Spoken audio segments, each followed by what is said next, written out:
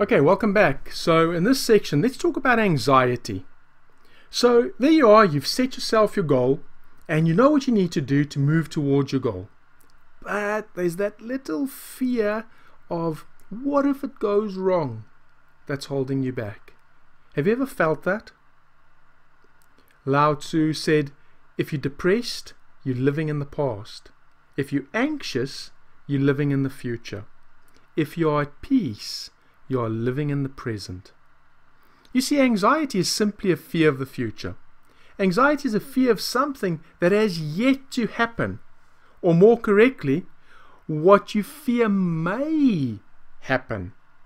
I come across a lot of people who say that they get anxious when they need to make a presentation or stand up in front of a crowd. Some say they get anxious when they need to speak to somebody of the opposite sex. Anxiety can vary in degrees and severity. It depends on how much life you actually give it. Light anxiety is uncomfortable, while severe anxiety can be debilitating to some people.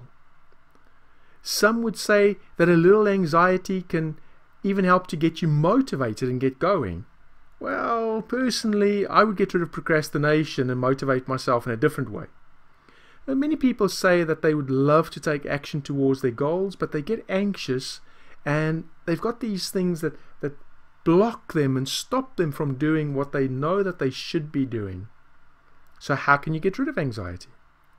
Well, firstly, ask yourself, what specifically am I anxious about?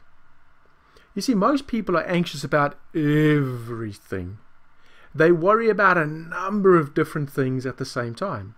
Or they focus so much on one thing that it overwhelms them. They focus on all the ways that it could go wrong instead of actually going the way that they would like it to go. So secondly, work on one problem at a time. Instead of all the different things that you worry about, just work on one. Remember though, if you focus so much on that one thing that it causes you anxiety, stop it. Have you ever heard your grandparents say that they were going to go sleep on the problem?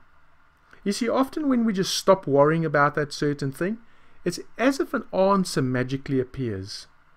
Now, I agree there are some things like going bankrupt and losing your house that's not magically going to come right just by sleeping on it. However, you can start to focus on what the next steps would be towards recovery. Then thirdly, once you've isolated each thing that you thought you were anxious about, work on them one by one in the following manner. So I want you to imagine that task or that thing that used to make you anxious. This thing that you were concerned about in the future. Now imagine having already successfully completed it the way that you would have wanted it to play out. So if it was a presentation that you had to do in a week's time, imagine that it was a week later after you've done the presentation, and imagine that it has successfully completed exactly the way that you wanted. Now once you've done that, ask yourself, where's the anxiety? And the anxiety, of course, will be gone.